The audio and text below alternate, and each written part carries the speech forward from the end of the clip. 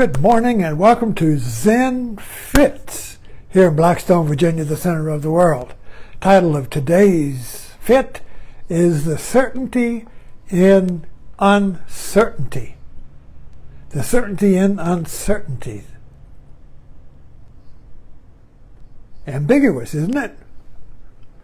What is the certainty in uncertainty? This gets back to my Zen fit. In a Zen fit, if it's having a fit, nothing is certain. Nothing fits. Fitting means certain. Everything fits. It's certain. Look, everything fits. It's uncertain. Nothing fits. Nothing I do makes it fit. Zen fit is ambiguous. It doesn't fit. It does fit. Which is the fit? This gets us back to this. Some people still trying to figure this out. Some people are still uncertain about what. I don't see the hag. I see the princess. I don't see the hag. Or I see the hag. The hag is certain. Princess I can't see. Uncertain. One is certain. One's uncertain until you see both. Until you see both. So the uncertainty is when I see the hag but can't see the princess, but I should see the princess because you say there's a princess. I'm going to see it. Oh, strain. I can't see the princess. Help. Or I see the princess, but I can't see the hag. Back, strain, try. What is that word on the tip of my tongue?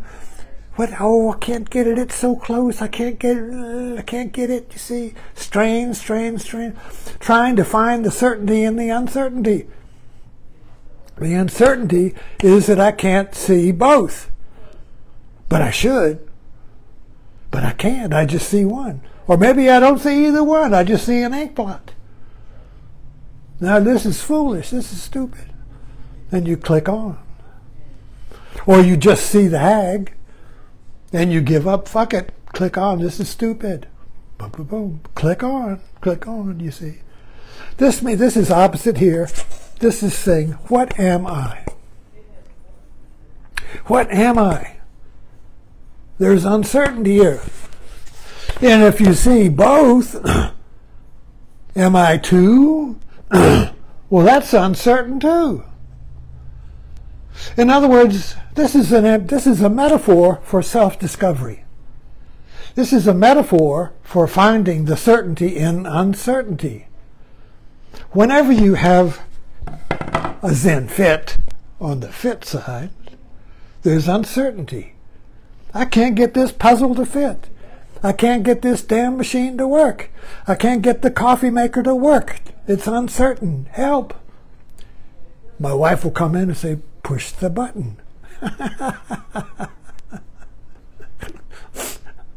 So we always partner up with somebody who can make our Zen fit, you see. Anyway, I easily digress. The point is, if there is a point, that the certainty in the uncertainty in quantum physics is called the uncertainty principle. Heisenberg, one of the founders of quantum physics, formed the uncertainty principle. You see, we've been living in a modern world since Descartes and Newton, 16th century, that is certain. And if science, say religion, in the Middle Ages, religion, Catholic Church, was certain. There was no science. If you were uncertain, you just asked the church. And then Protestantism came along and said, well, don't ask the church, they're corrupt. Ask the Bible. So if you're confused, you're uncertain, just go ask the Bible. So now the Bible provided certainty. And science came along and says, pox on both of them, the Bible and the church. Reason, science, the scientific method will provide certainty, and it is certain that given enough time you will know everything. Given enough time and computer power, All the unknowns will become knowns. There will be no more unknowns. That is the promised land. The promised land of science is that one day everything will be known. Everything will be conscious. There will be no more unconscious, no more doubt, no more uncertainty. You'll live in a certain world, and everything will be, there will be no conflict. There will be no more ambiguity. Is it the hag or the princess? No, you'll be certain. But you see, the modern age is gone. The postmodern age is now our age, and the postmodern age began, if you watched Oppenheimer, with the uncertainty principle and the atomic bomb. The big uncertainty with Oppenheimer and the atomic bomb was, if you light that thing off, will it cause a chain reaction that you cannot control, that will blow up the universe? It was uncertain.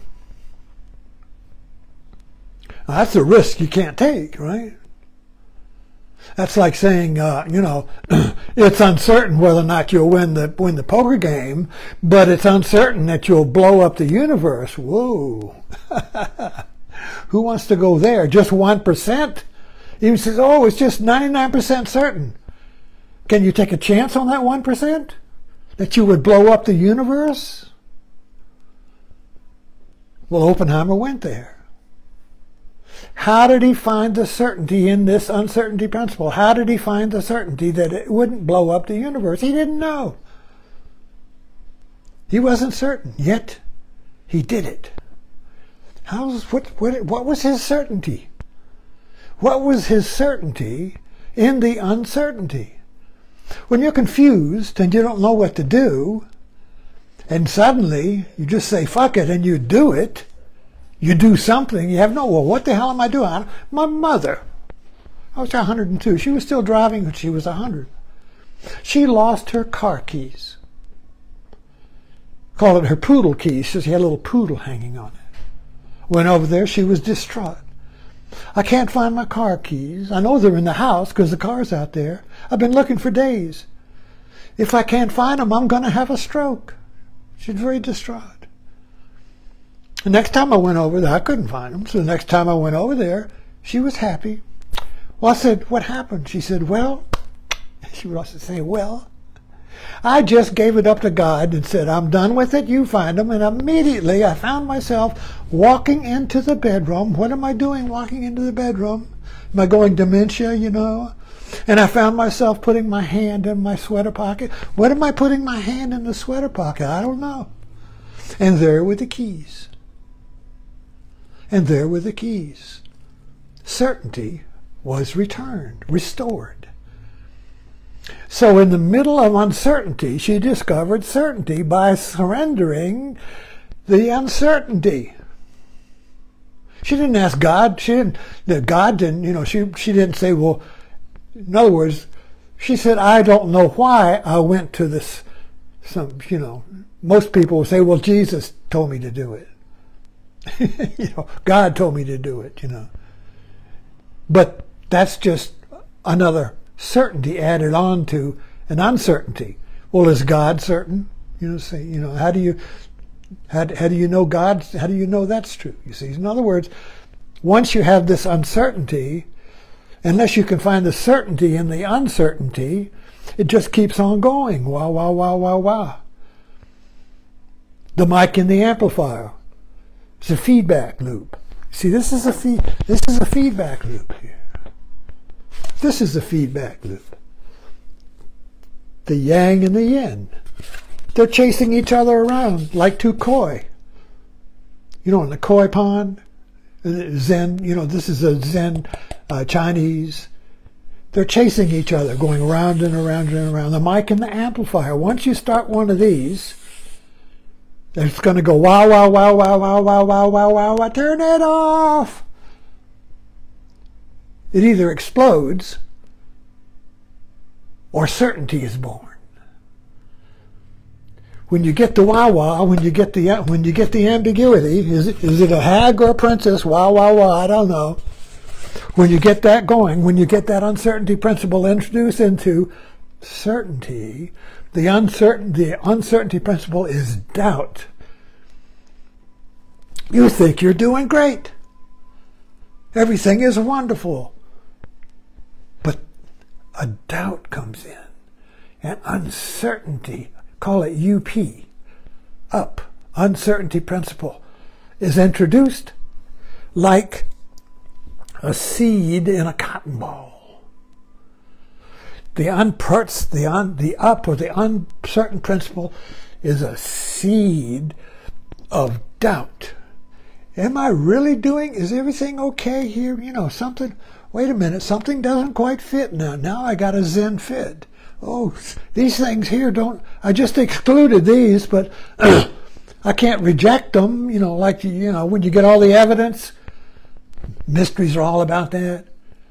Oh, I got all the evidence, that guy did it, but wait, what about these clues? What about this evidence? It doesn't fit. Forget that. I got my man. But the detective is always curious. He always keeps that uncertainty principle going. Well, are you sure? Let's check out these other clues here. And he checks them out, despite the authorities, despite the bosses, despite everybody. He checks out these other clues because he's got the uncertainty principle going. And suddenly, a bigger picture that includes the question. And now he knows. And suddenly he gets up from the dinner table and goes running out and arrests the real murderer. He knows who did it. Knowing is the certainty in the uncertainty principle. Now, where does this knowing come from?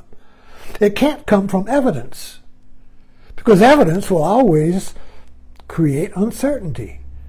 Well, you know, we need a little more evidence here. This is not quite certain yet. There's 5% uncertainty. I can't live with that. Got to find more evidence, you see. So either we start with 10% uncertainty or 99% uncertainty. We can't let that little 1% go. We can never reach perfect certainty.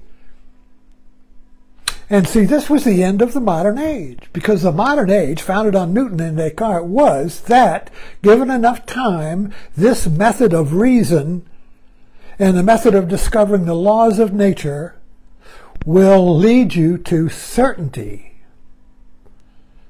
And there'll be no doubt. You see. And this age came to an end in the 50s. Because, up until the 50s, science was certain. The scientist said, take this vaccine. You took it, it was certain, it was okay. Everything the scientist said was true. But in the 50s, begin to doubt this. Just like Martin Luther questioned the Catholic Church. Science was our church. In the 50s, you saw on TV a scientist, a medical doctor, smoking Camels and saying it's good for you. I smoke it. And at the same time, the same science was saying it's kill you. So scientists saying it's okay, and scientists saying it'll kill you. That's uncertainty. And that's when science began to collapse, you see. Because every study we have now creates an opposite study. Cholesterol is bad for you. Cholesterol is good for you. Don't eat fat. Eat fat. Don't eat meat. Eat meat. Yes, no. No, yes. Catch-22. Catch-22 is uncertainty. Because every yes creates its own no. You see, every yin creates its yang. Every hag creates the princess. Every princess creates the hag. Wah, wah, wah, wah, wah. I can't stop it. Mic and an amplifier.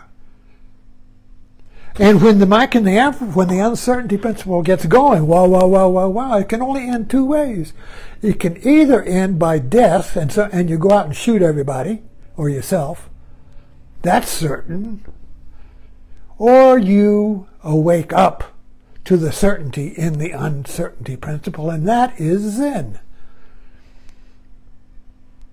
Zen creates the great doubt, the question, what am I?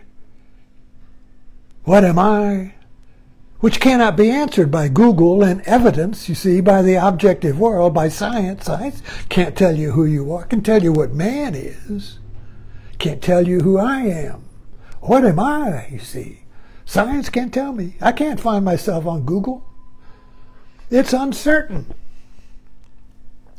You are the uncertainty principle. We can make the objective world certain to a certain degree. There will always be a little uncertainty, but we can reduce the odds, get it up to 99%. But when it comes to who I am, I want to be certain, but I can't. So Zen produces is the question that will never be certain. You are unknowable. You are undefinable. Who are you? Who are you? I don't know. But does that mean you're demented? Does that mean you have Alzheimer's? No. It means you're alive. It means you are the question, not the answer. Man, you are a question. You are curiosity. You are an explorer. You are a discoverer of truth, but you're not truth. Because once you discover it, it becomes uncertain.